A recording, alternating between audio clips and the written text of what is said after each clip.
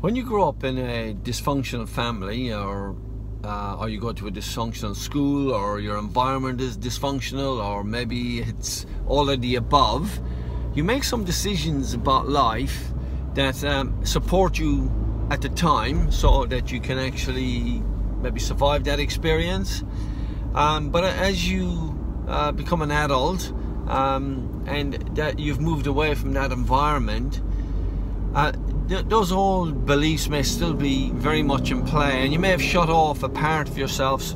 For example, your vulnerability, and this could be one of your greatest gifts in life.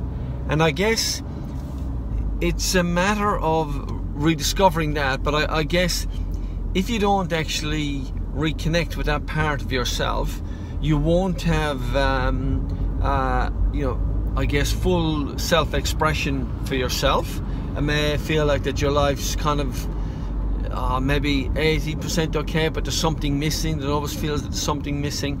But I guess if you can't fully express yourself, maybe that's the part that's missing, and maybe it is time to rediscover that part of yourself that you did shut down or move away from.